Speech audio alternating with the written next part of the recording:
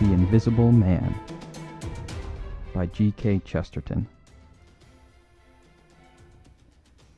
In the cool blue twilight of two steep streets in Camden Town, the shop at the corner, a confectioner's, glowed like the butt of a cigar. One should rather say, perhaps, like the butt of a firework, for the light was of many colours and some complexity, broken up by many mirrors and dancing on many gilt and gaily coloured cakes and sweetmeats. Against this one fiery glass were glued the noses of many gutter snipes, for the chocolates were all wrapped in those red and gold and green metallic colours which are almost better than chocolate itself. And the huge white wedding cake in the window was somehow at once remote and satisfying, just as if the whole North Pole were good to eat. Such rainbow provocations could naturally collect the youth of the neighbourhood up to the ages of 10 or 12. But this corner was also attractive to youth at a later stage, and a young man, not less than 24, was staring into the same shop window. To him, also, the shop was of fiery charm, but this attraction was not wholly to be explained by chocolates, which, however, he was far from despising. He was a tall, burly, red-haired young man, with a resolute face but a listless manner.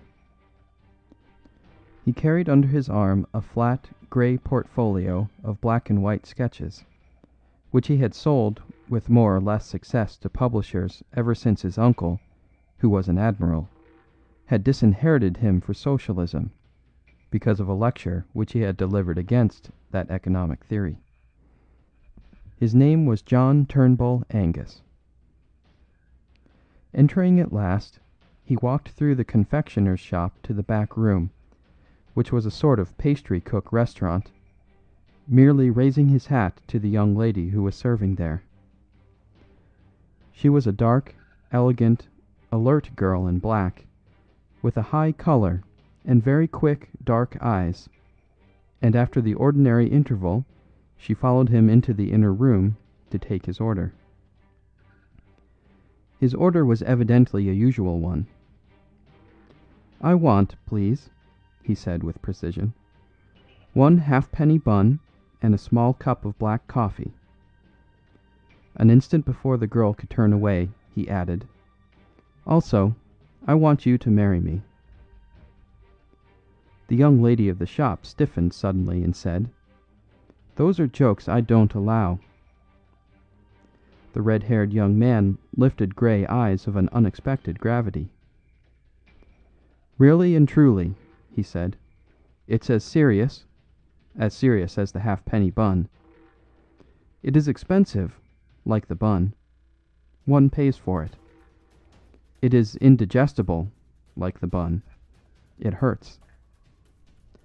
The dark young lady had never taken her dark eyes off him, but seemed to be studying him with almost tragic exactitude. At the end of her scrutiny she had something like the shadow of a smile, and she sat down in a chair. "Don't you think," observed Angus absently, "that it's rather cruel to eat these halfpenny buns?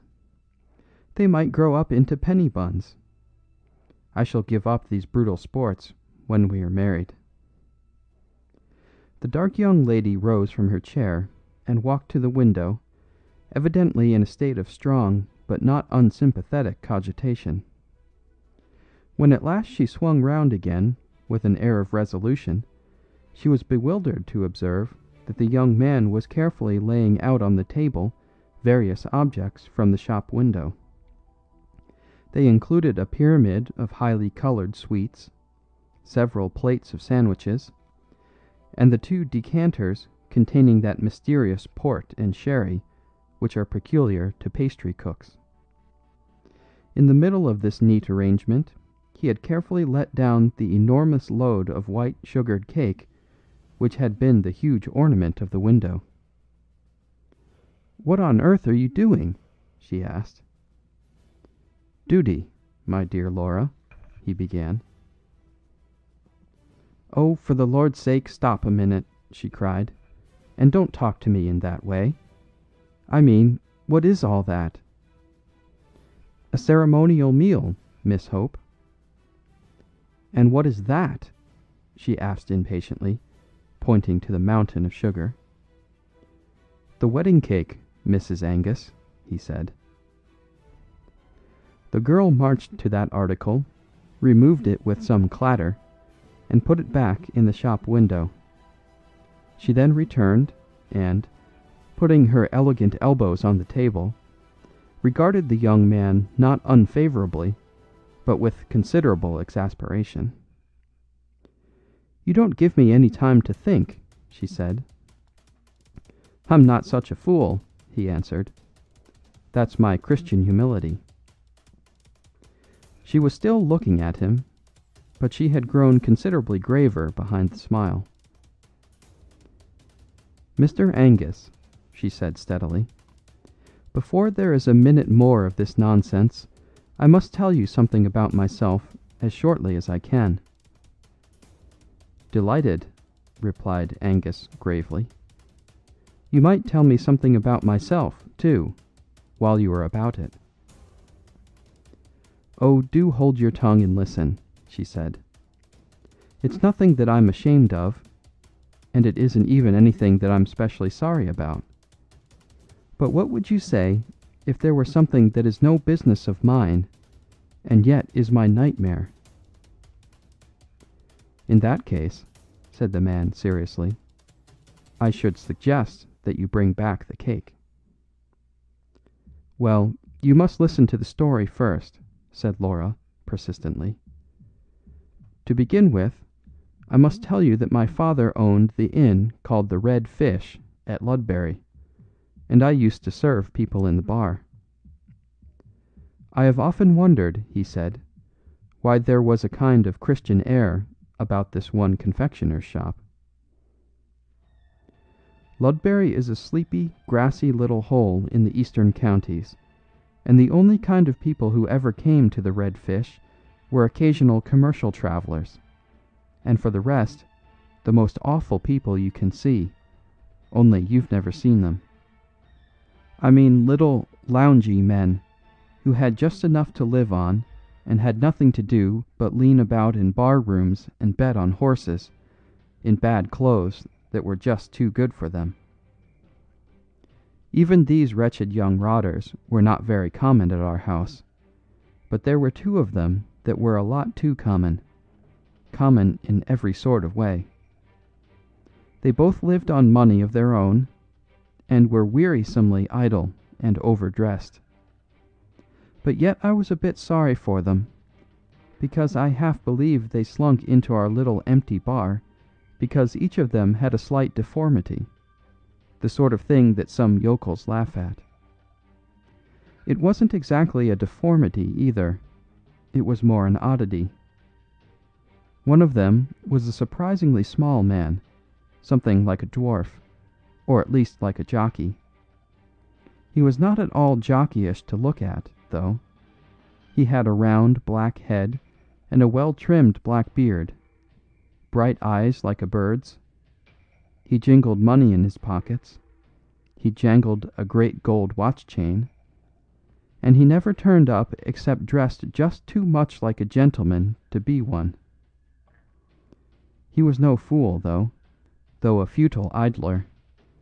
He was curiously clever at all kinds of things that couldn't be the slightest use, a sort of impromptu conjuring, making 15 matches set fire to each other like a regular firework, or cutting a banana or some such thing into a dancing doll. His name was Isidore Smythe, and I can see him still, with his little dark face, just coming up to the counter, making a jumping kangaroo out of 5 cigars. The other fellow was more silent and more ordinary, but somehow he alarmed me much more than poor little Smythe. He was very tall and slight, and light-haired. His nose had a high bridge, and he might almost have been handsome, in a spectral sort of way. But he had one of the most appalling squints I have ever seen or heard of. When he looked straight at you, you didn't know where you were yourself, let alone what he was looking at. I fancy this sort of disfigurement embittered the poor chap a little, for while Smythe was ready to show off his monkey tricks anywhere, James Welkin, that was the squinting man's name, never did anything except soak in our bar parlour, and go for great walks by himself in the flat grey country all round.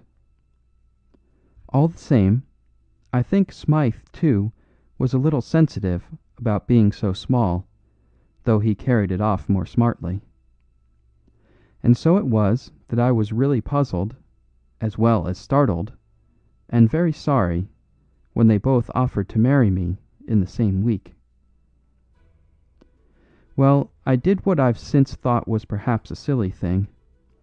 But, after all, these freaks were my friends in a way, and I had a horror of their thinking I refused them for the real reason, which was that they were so impossibly ugly.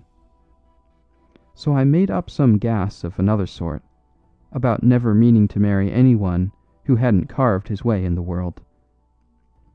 I said it was a point of principle with me not to live on money that was just inherited like theirs.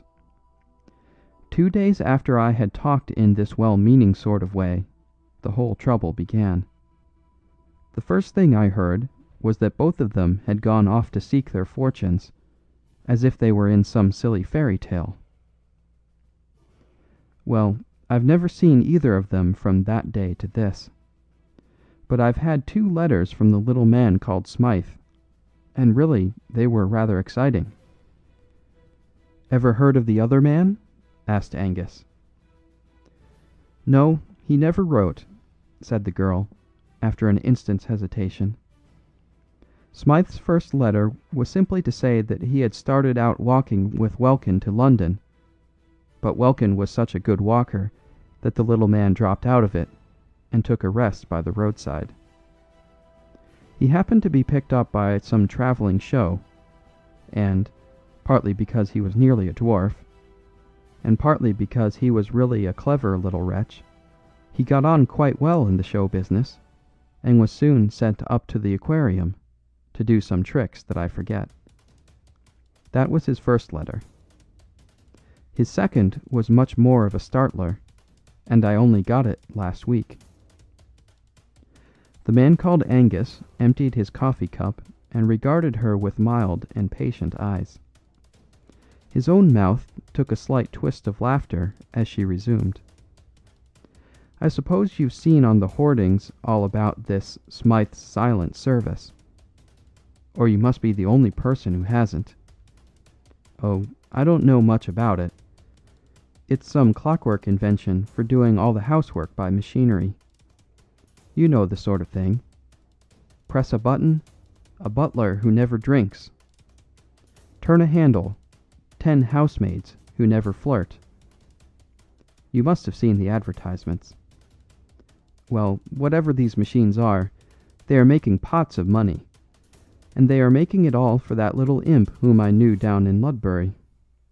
I can't help feeling pleased the poor little chap has fallen on his feet, but the plain fact is, I'm in terror of his turning up any minute and telling me he's carved his way in the world, as he certainly has." "And the other man?" repeated Angus, with a sort of obstinate quietude. Laura Hope got to her feet suddenly. "My friend," she said, "I think you are a witch. Yes, you are quite right. I have not seen a line of the other man's writing, but I have no more notion than the dead of what or where he is. But it is of him that I am frightened. It is he who is all about my path. It is he who has half driven me mad. Indeed, I think he has driven me mad, for I have felt him where he could not have been, and I have heard his voice, when he could not have spoken. "Well, my dear," said the young man cheerfully, "if he were Satan himself, he is done for now you have told somebody. One goes mad all alone, old girl. But when was it you fancied you felt and heard our squinting friend?" "I heard James Welkin laugh as plainly as I hear you speak," said the girl steadily. "There was nobody there, for I stood just outside the shop at the corner, and could see down both streets at once. I had forgotten how he laughed, though his laugh was as odd as his squint. I had not thought of him for nearly a year, but it's a solemn truth that a few seconds later the first letter came from his rival." "Did you ever make the spectre speak or squeak or anything?" asked Angus, with some interest. Laura suddenly shuddered, and then said, with an unshaken voice, "Yes. Just when I had finished reading the second letter from Isidore Smythe announcing his success, just then I heard Welcome say, 'He shan't have you, though.' It was quite plain, as if he were in the room. It is awful. I think I must be mad." "If you really were mad," said the young man, "you would think you must be sane. But certainly there seems to me to be something a little rum about this unseen gentleman. Two heads are better than one. I spare you allusions to any other organs. And really, if you would allow me, as a sturdy, practical man, to bring back the wedding cake out of the window." Even as he spoke, there was a sort of steely shriek in the street outside, and a small motor, driven at devilish speed, shot up to the door of the shop and stuck there. In the same flash of time a small man in a shiny top hat stood stamping in the outer room. Angus, who had hitherto maintained hilarious ease from motives of mental hygiene, revealed the strain of his soul by striding abruptly out of the inner room and confronting the newcomer. A glance at him was quite sufficient to confirm the savage guesswork of a man in love.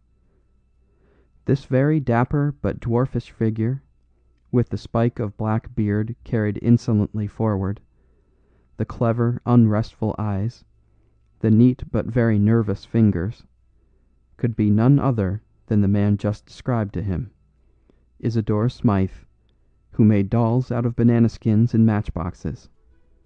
Isidore Smythe, who made millions out of undrinking butlers and unflirting housemaids of metal. For a moment the two men, instinctively understanding each other's air of possession, looked at each other with that curious cold generosity which is the soul of rivalry.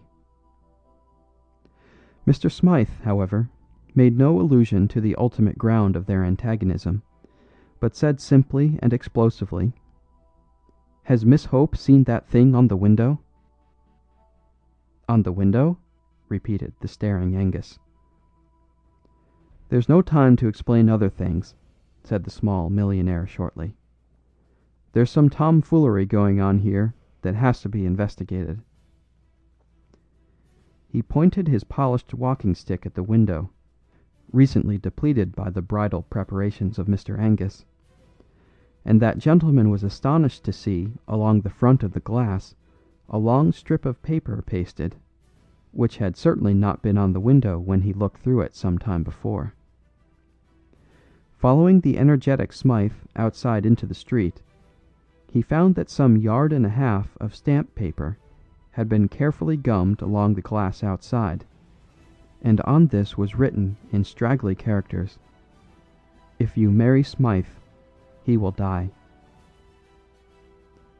"Laura," said Angus, putting his big red head into the shop, "you're not mad." "It's the writing of that fellow Welkin," said Smythe gruffly. "I haven't seen him for years, but he's always bothering me. 5 times in the last fortnight he's had threatening letters left at my flat, and I can't even find out who leaves them, let alone if it is Welkin himself.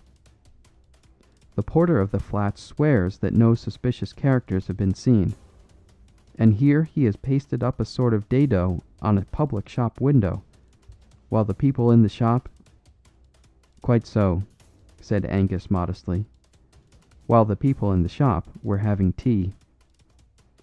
"Well, sir, I can assure you I appreciate your common sense in dealing so directly with the matter.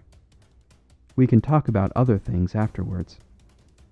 The fellow cannot be very far off yet, for I swear there was no paper there when I went last to the window 10 or 15 minutes ago. On the other hand, he's too far off to be chased, as we don't even know the direction. If you'll take my advice, Mr. Smythe, you'll put this at once in the hands of some energetic inquiry man, private rather than public.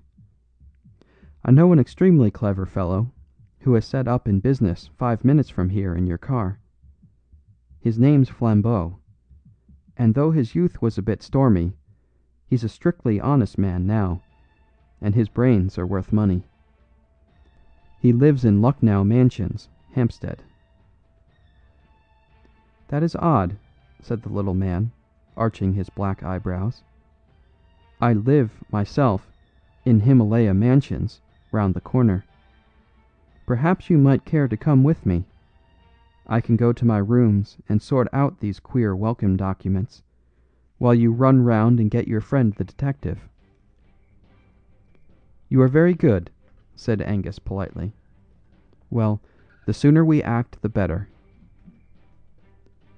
Both men, with a queer kind of impromptu fairness, took the same sort of formal farewell of the lady, and both jumped into the brisk little car. As Smythe took the handles and they turned the great corner of the street, Angus was amused to see a gigantesque poster of Smythe's silent service, with a picture of a huge headless iron doll, carrying a saucepan with the legend, "A cook who is never cross." "I use them in my own flat," said the little black-bearded man, laughing. "Partly for advertisements, and partly for real convenience. Honestly, and all above board, those big clockwork dolls of mine do bring your coals or claret or a timetable quicker than any live servants I've ever known, if you know which knob to press. But I'll never deny, between ourselves, that such servants have their disadvantages too." "Indeed?" said Angus. "Is there something they can't do?" "Yes," replied Smythe coolly. "They can't tell me who left those threatening letters at my flat." The man's motor was small and swift like himself. In fact, like his domestic service, it was of his own invention. If he was an advertising quack, he was one who believed in his own wares. The sense of something tiny and flying was accentuated as they swept up long, white curves of road in the dead but open daylight of evening. Soon the white curves came sharper and dizzier. They were upon ascending spirals, as they say in the modern religions. For, indeed, they were cresting a corner of London which is almost as precipitous as Edinburgh, if not quite so picturesque. Terrace rose above terrace, and the special tower of flats they sought rose above them all to almost Egyptian height, gilt by the level sunset. The change, as they turned the corner and entered the crescent known as Himalaya Mansions, was as abrupt as the opening of a window, for they found that pile of flats sitting above London as above a green sea of slate. Opposite to the mansions, on the other side of the gravel crescent, was a bushy enclosure more like a steep hedge or dike than a garden, and some way below that ran a strip of artificial water, a sort of canal, like the moat of that embowered fortress.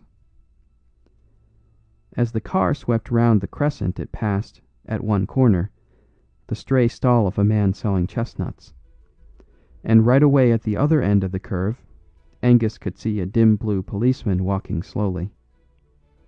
These were the only human shapes in that high suburban solitude, but he had an irrational sense that they expressed the speechless poetry of London. He felt as if they were figures in a story.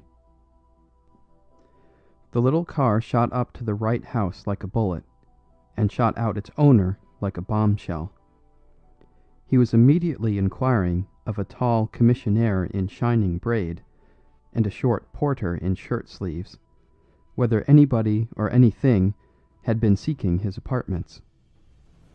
He was assured that nobody and nothing had passed these officials since his last inquiries, whereupon he and the slightly bewildered Angus were shot up in the lift like a rocket till they reached the top floor. "Just come in for a minute," said the breathless Smythe. "I want to show you those welkin letters. Then you might run round the corner and fetch your friend." He pressed a button concealed in the wall, and the door opened of itself. It opened on a long, commodious anteroom, of which the only arresting features, ordinarily speaking, were the rows of tall, half-human mechanical figures that stood up on both sides, like tailor's dummies. Like tailor's dummies, they were headless, and like tailor's dummies, they had a handsome, unnecessary humpiness in the shoulders, and a pigeon-breasted protuberance of chest. But barring this, they were not much more like a human figure than any automatic machine at a station that is about the human height. They had two great hooks like arms for carrying trays, and they were painted pea green, or vermilion, or black for convenience of distinction. In every other way, they were only automatic machines, and nobody would have looked twice at them. On this occasion, at least, nobody did. For between the two rows of these domestic dummies lay something more interesting than most of the mechanics of the world. It was a white, tattered scrap of paper scrawled with red ink, and the agile inventor had snatched it up almost as soon as the door flew open. He handed it to Angus without a word. The red ink on it actually was not dry, and the message ran: "If you have been to see her today, I shall kill you." There was a short silence, and then Isidore Smythe said quietly, "Would you like a little whiskey? I rather feel as if I should." "Thank you.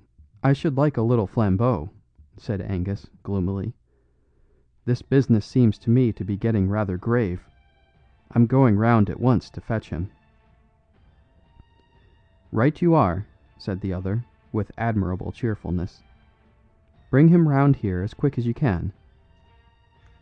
But as Angus closed the front door behind him, he saw Smythe push back a button, and one of the clockwork images glided from its place and slid along a groove in the floor, carrying a tray with siphon and decanter. There did seem something a trifle weird about leaving the little man alone among those dead servants, who were coming to life as the door closed. 6 steps down from Smythe's landing, the man in shirt sleeves was doing something with a pail. Angus stopped to extract a promise, fortified with a prospective bribe, that he would remain in that place until the return with the detective, and would keep count of any kind of stranger coming up those stairs. Dashing down to the front hall, he then laid similar charges of vigilance on the commissionaire at the front door, from whom he learned the simplifying circumstances that there was no back door. Not content with this, he captured the floating policeman and induced him to stand opposite the entrance and watch it, and finally paused an instant for a pennyworth of chestnuts and an inquiry as to the probable length of the merchant's stay in the neighbourhood. The chestnut seller, turning up the collar of his coat, told him he should probably be moving shortly, as he thought it was going to snow. Indeed, the evening was growing grey and bitter, but Angus, with all his eloquence, proceeded to nail the chestnut man to his post. "Keep yourself warm on your own chestnuts," he said earnestly. "Eat up your whole stock. I'll make it worth your while. I'll give you a sovereign if you'll wait here till I come back, and then tell me whether any man, woman, or child has gone into that house where the commissionaire is standing." He then walked away smartly, with a last look at the besieged tower. "I've made a ring round that room, anyhow," he said. "They can't all four of them be Mr. Welkin's accomplices."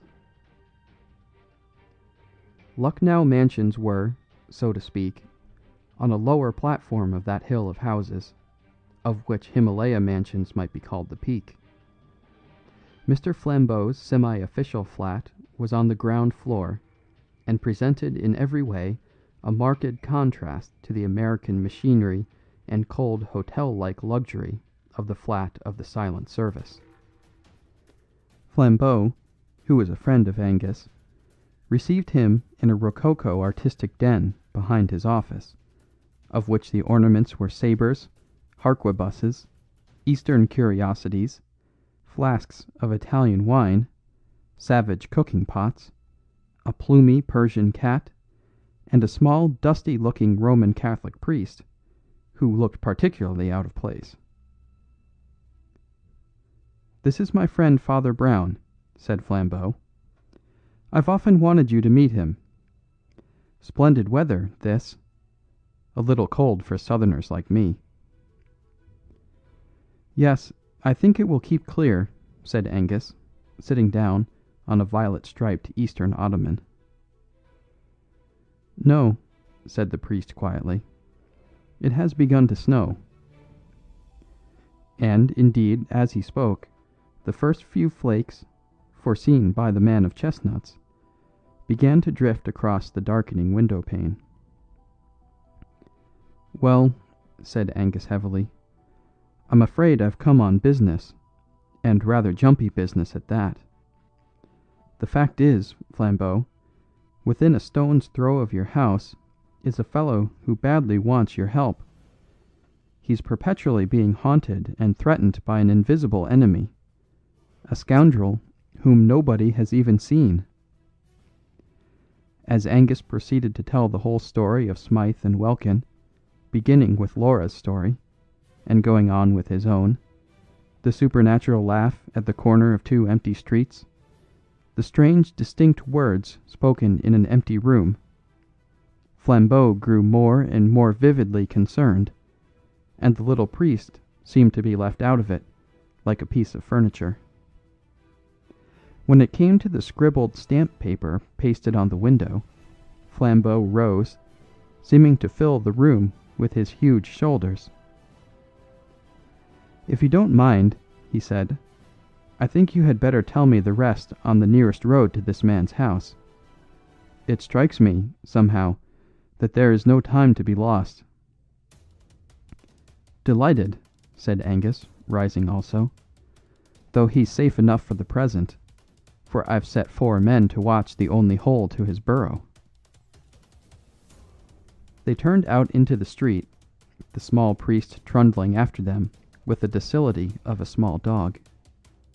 He merely said, in a cheerful way, like one making conversation, "How quick the snow gets thick on the ground." As they threaded the steep side streets, already powdered with silver, Angus finished his story, and by the time they reached the crescent with the towering flats, he had leisure to turn his attention to the 4 sentinels.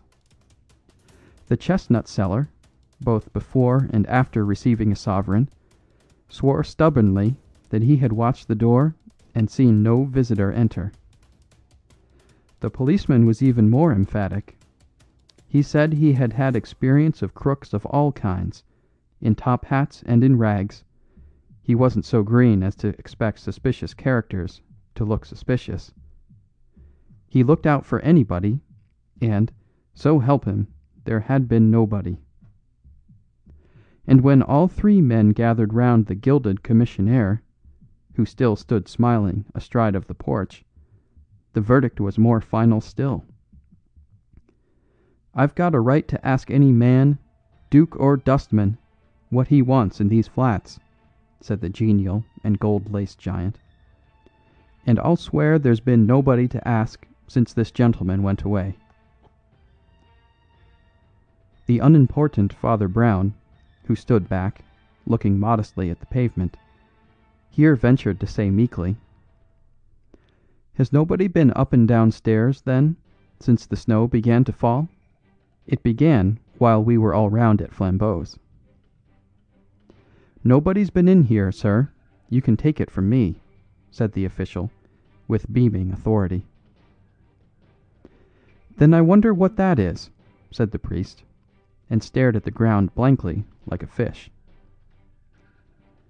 The others all looked down also, and Flambeau used a fierce exclamation and a French gesture.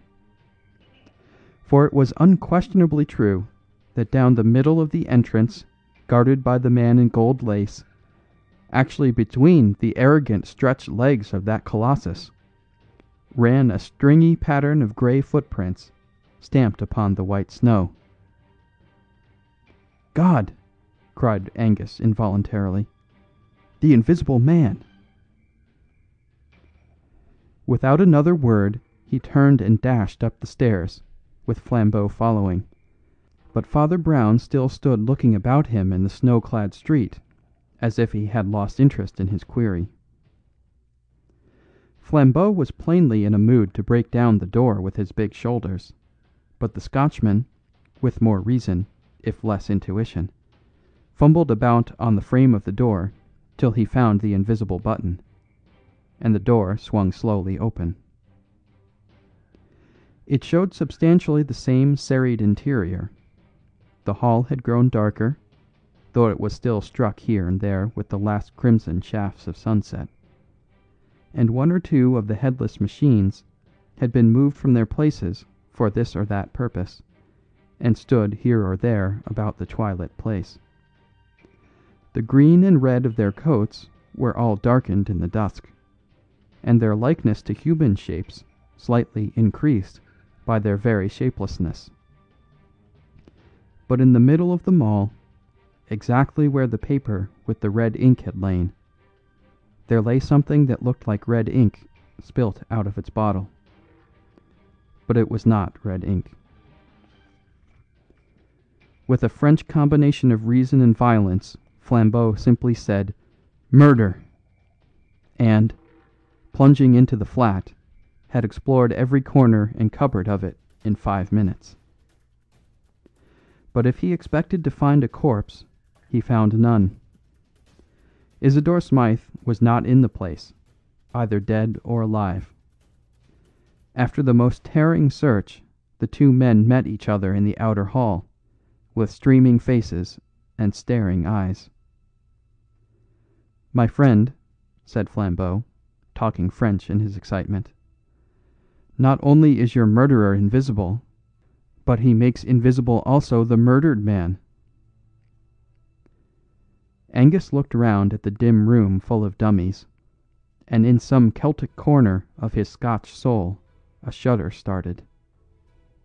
One of the life-size dolls stood immediately overshadowing the bloodstain, summoned, perhaps, by the slain man an instant before he fell. One of the high-shouldered hooks that served the thing for arms was a little lifted, and Angus had suddenly the horrid fancy that poor Smythe's own iron child had struck him down. Matter had rebelled, and these machines had killed their master. But even so, what had they done with him? "Eaten him?" said the nightmare at his ear, and he sickened for an instant at the idea of rent human remains absorbed and crushed into all that acephalous clockwork. He recovered his mental health by an emphatic effort, and said to Flambeau, "Well, there it is. The poor fellow has evaporated like a cloud, and left a red streak on the floor.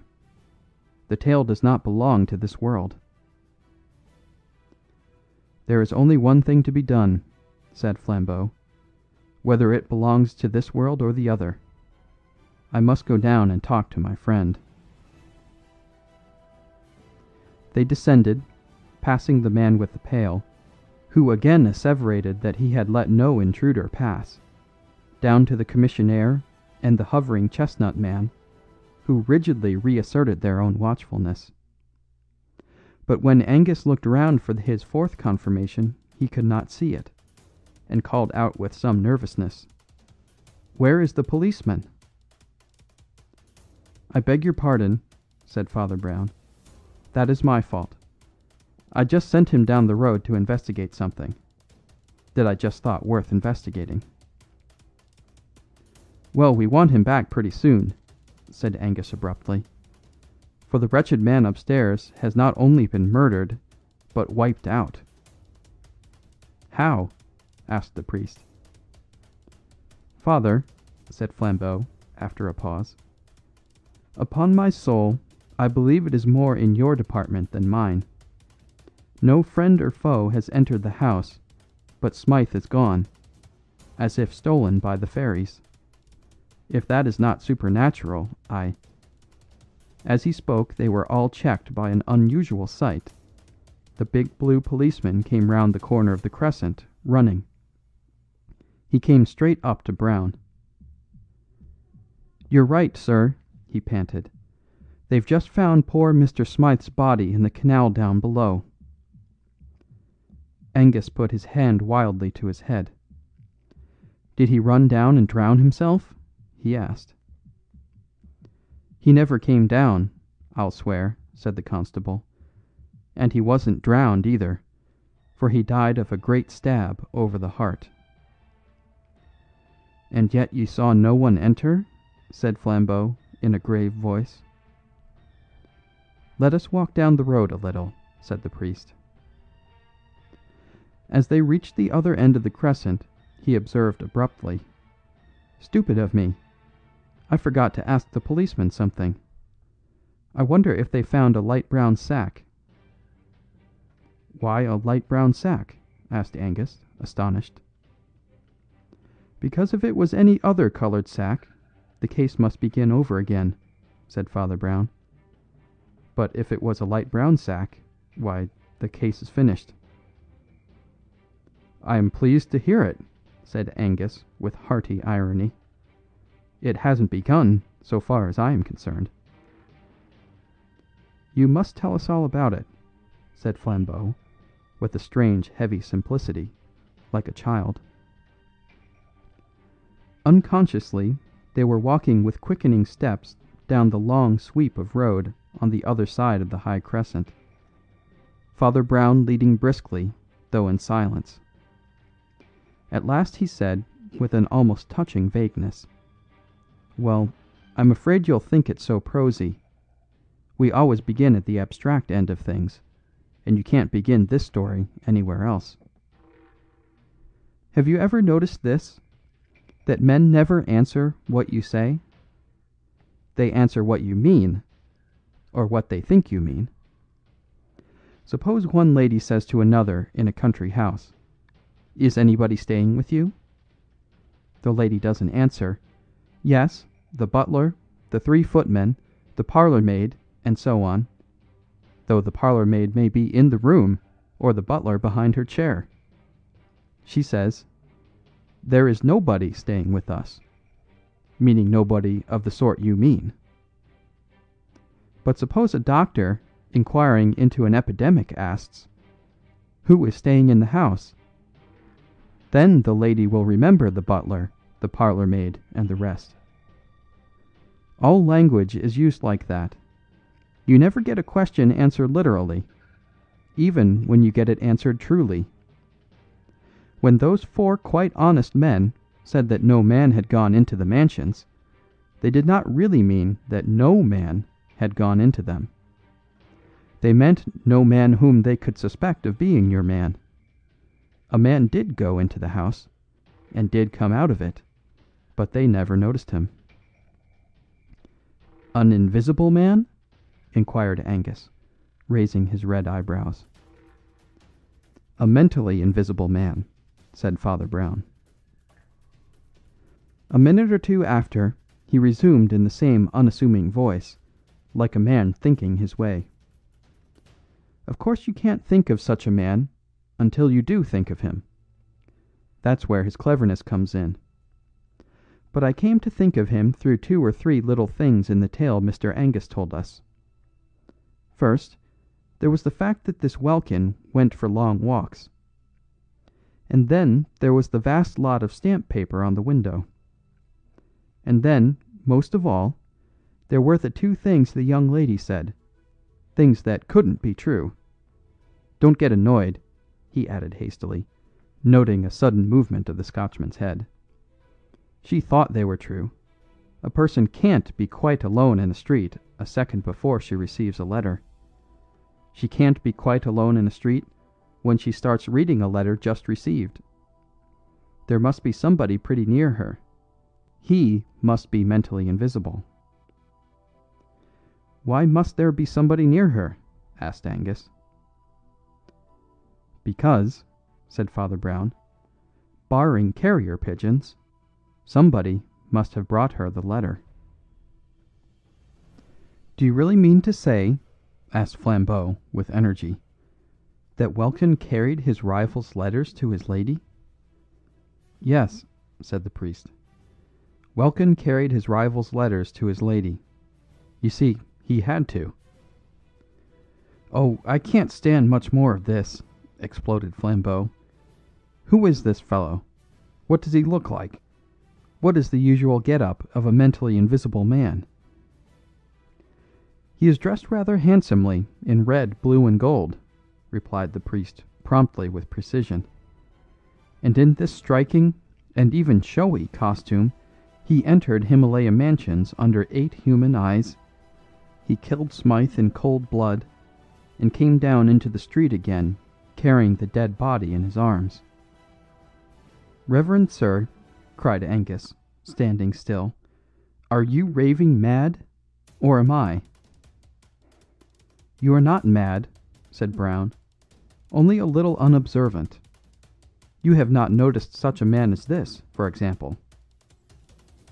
He took 3 quick strides forward, and put his hand on the shoulder of an ordinary passing postman who had bustled by them unnoticed under the shade of the trees. Nobody ever notices postmen somehow, he said thoughtfully. Yet they have passions like other men, and even carry large bags where a small corpse can be stowed quite easily. The postman, instead of turning naturally, had ducked and tumbled against the garden fence. He was a lean, fair-bearded man of very ordinary appearance, but as he turned an alarmed face over his shoulder, all 3 men were fixed with an almost fiendish squint. Flambeau went back to his sabres, purple rugs, and Persian cat, having many things to attend to. John Turnbull Angus went back to the lady at the shop, with whom that imprudent young man contrives to be extremely comfortable.